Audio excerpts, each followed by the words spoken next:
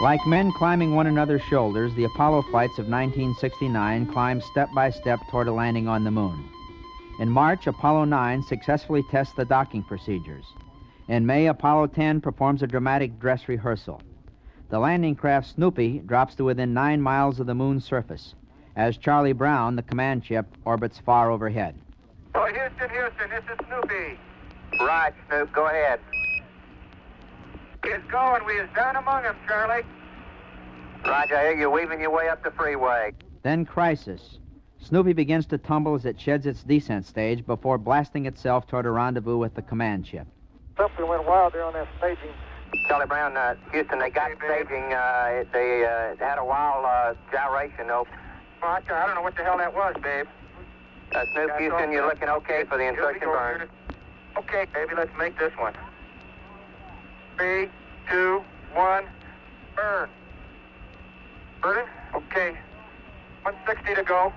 Roger, Snoop, you're burning. To go. You're burning. 78 to go. 50 to go. 20 to go. Stand by, Tom. Oh, beautiful, beautiful, beautiful. Charlie Brown, Houston, he got the burn off. We're in good shape. The stage was set for history's most momentous exploration. Wednesday, July the 16th, Cape Kennedy, Florida. The target for the Apollo 11 astronauts, the moon, at liftoff will be at a distance of 218,096 miles away. There she goes. Look at that. 2, 1, Jimmy, look at that. 0. All engine running. Liftoff. We have a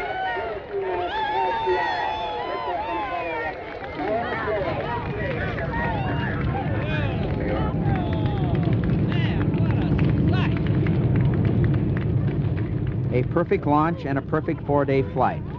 On Sunday, July 20th, Neil A. Armstrong and Edwin Buzz Aldrin in the landing craft Eagle leave Michael Collins in the command ship Columbia and descend to the moon's surface.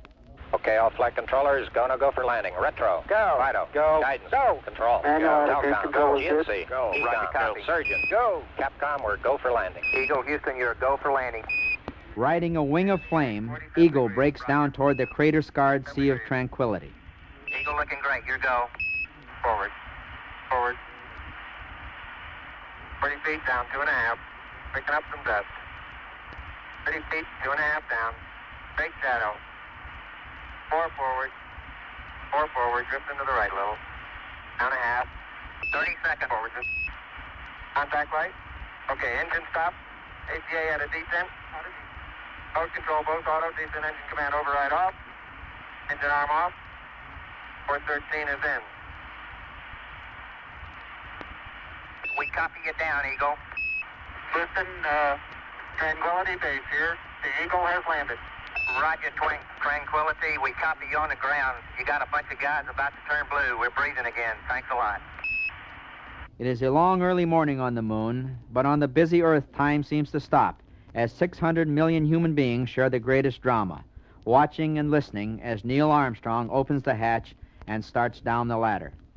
Aldrin guides him from above. How am I doing? You're doing fine. Okay, Houston, I'm on the porch.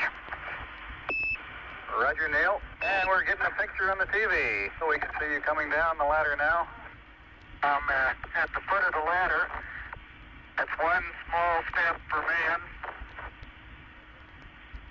one giant leap for mankind.